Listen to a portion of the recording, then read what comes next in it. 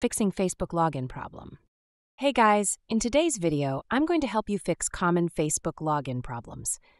If you're stuck trying to get back into your account, don't worry. This guide will walk you through the most effective fixes. So make sure to watch till the end, and let's get started. First, double-check that you're entering the correct email or phone number and password. It sounds simple, but a small typo can keep you locked out. Make sure Caps Lock isn't on by mistake. If you've forgotten your password, tap on Forgot Password on the login screen. Facebook will guide you through a reset using your registered email or phone. Just follow the steps and set a new password. Still not receiving the reset code? Make sure your internet connection is working properly.